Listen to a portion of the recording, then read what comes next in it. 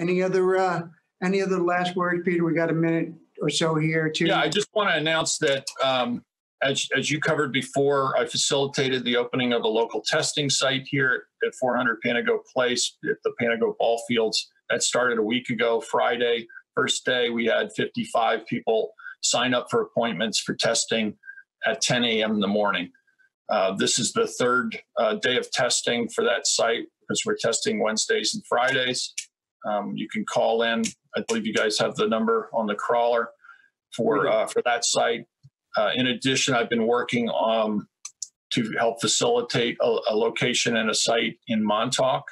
It looks like the Montauk Fire Department, in conjunction with the hospital and some others, a private business owner, willing to allow their property to be the testing site. So we're trying to work through that. That's happening today, just before I got on the call today. It looks like that's coming together. So we hope to have another site up and running, which would be Tuesdays and Thursdays. So that would lead to 4 days a week of testing in East Hampton. It's very important. The last thing I want to touch on really quick, a critical metric to meet for reopening is contact tracing.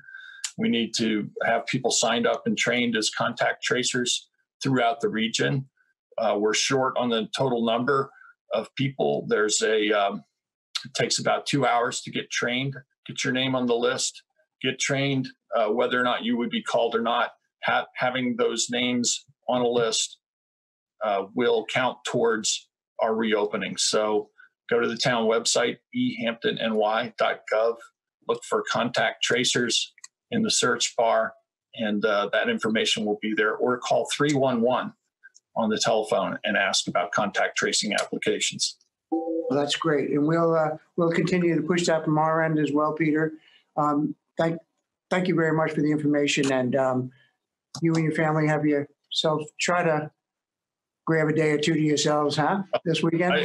I took about 40 minutes this morning and cut the grass, which is starting to look like a meadow restoration.